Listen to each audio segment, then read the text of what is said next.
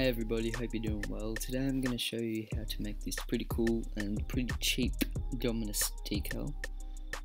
If you want me to make more of these videos, let me know in the comments what kind of car you want me to do it on and what kind of design as well. So let's get into it. You're going to want to start off with the normal Dominus or a painted version if you have one. Crimson Funny Book or just a normal Funny Book works as well. I honestly like the Crimson better. I think it looks better. Now to the paint finishes. So you're going to want Toon Glossy and Pearlescent Matte for the primary, and then the asset for both teams. You're going to want this purple for the primary and this red for the ascent of the blue team.